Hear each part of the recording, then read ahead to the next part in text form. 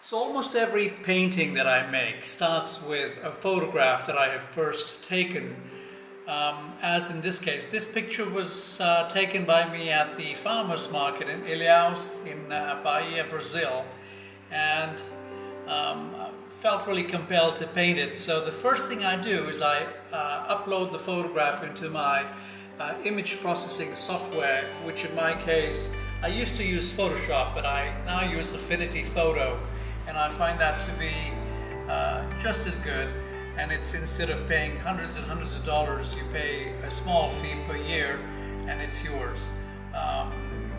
So with this photograph uploaded, the next thing I do is I create a grid and I get the view setting to display the grid for me.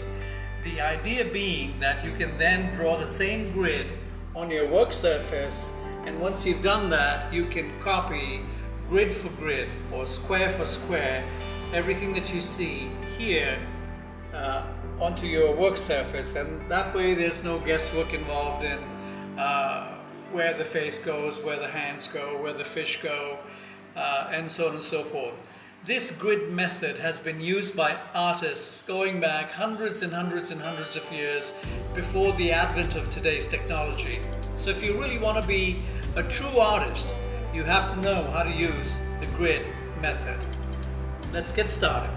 Because this painting has elements that some I'm going to discard and it's not going to be part of my painting, but others are a necessity. So for example, you've got 6 squares on the vertical side. So 1, 2, 3, 4, 5, 6. And because the top of the guy's head falls at square number 1, and the bottom of this fish falls in square number 6, I'm going to need my canvas to be at least 6 squares high. So this is my canvas.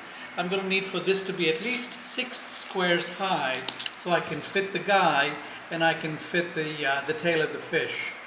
Then I just got to figure out where I want to crop this picture. So I'm going to probably crop it like so, maybe. That means I've got 1, 2, 3, 4, 5, 6, 7, 8. I've got 8 squares going across from right to left. And then I've got to draw 8 squares here. And then whatever I don't want to use, I just ignore. And I just focus on whatever's in my 8 squares that are horizontal and the 6 squares that are vertical. And this way I can hand draw everything from this photograph to this canvas, and we've got everything in the right proportions. So now that I've got 8 columns going down this way and I've got 6 rows going this way, let's take a look at the photograph. I have now taped off the edges of the photograph that no longer apply. I've decided that I want to place the grid so that the man resides in column number 7. So column number 7 would be corresponding to right about here.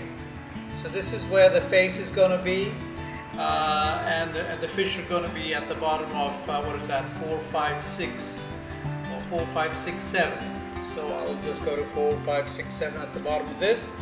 And what I'm going to do is I'm going to start with the easiest thing on this grid. I'm going to start with placing the fish in the corresponding columns over here, and then work my way up from the bottom, and I'll end up with my focal point, which is this man, and I intend to put some backlight on him and this gentleman as well, and also on the fish. But this man is the focal point of this entire painting. So let's see, the man resides in 7. So he's a little bit over here. His face ends right there. And he's towards the middle. So this is where he resides, right there. Just going to shade him off, because details are not necessary. This is just blocking. Simply blocking. So the man is there. Now his shoulder comes like this, drops down right here, crosses that one, and right about there is his arm, which then comes down that way and ends right there somewhere.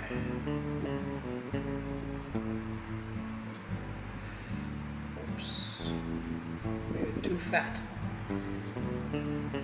Brazilians are fit, especially these kind of guys that work hard for a living. Fishermen, these guys are fit. They're eating healthy. They're waking up at the crack of dawn to go catch their fish.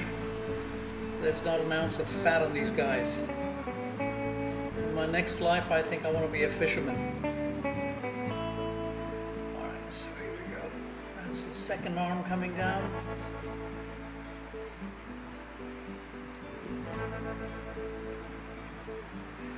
So the grid method is amazing. It has never let me down, and I've done a lot of portraits. If you look at my website, I've done a lot of portraits over the years, and I'm starting to get away from that as I focus more and more on this kind of work, because my game plan eventually is to teach online classes and possibly even host workshops here in Brazil for people who want to come visit beautiful Brazil and at the same time attend, you know, a week or 2 week long workshop with me. You know, and we can set it up in such a way that some of it is in one place, some of it is in another place, etc. Alright, so this thing, okay, so there's another horizontal line that goes like so. It's parallel to this guy. I cannot use the ruler right now because the dog, Nino, my dog, is sitting in my lap. And he's kind of comfortable and half asleep. I don't want to mess with his comfort. And those of you that have pets, you know exactly what I mean. I'm just enjoying him sitting in my lap. So this gentleman is wearing a hat. So let's kind of suggest the peak of the hat is there.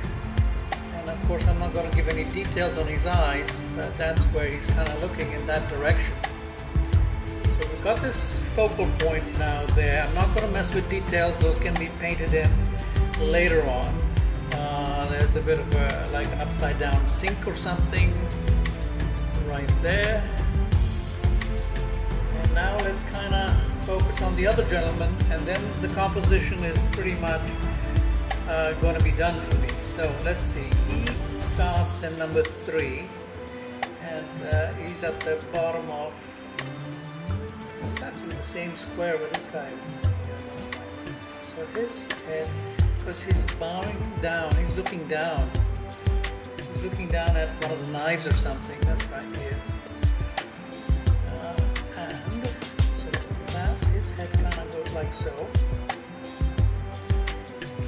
The peak of his cap points downwards, and it goes kind of like so. Alright, then you don't see his face much, you're just going to see his neckline, so that's what that looks like.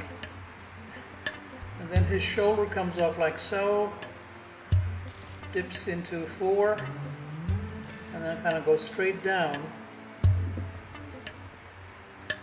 Then his arm kind of begins there, and so that's his arm right there.